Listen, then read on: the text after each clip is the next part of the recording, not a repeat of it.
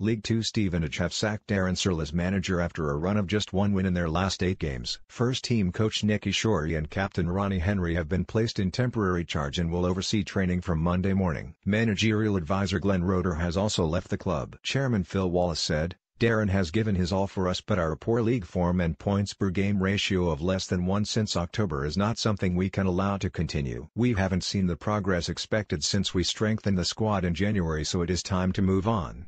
However, we owe Darren a lot. He stepped into the managerial role with no previous experience and has worked tirelessly to turn young academy players like Ben Wilmot, Mark McKee, Ben Kennedy and Dale Gorman into talented professionals, as well as managing our senior players. But eventually results will dictate the future, and it is time for a change in management and a change in our approach to games." Stevenage's latest result, a 2-2 draw at Port Vale after leading 2-0 on Saturday, left them 16th in League Two.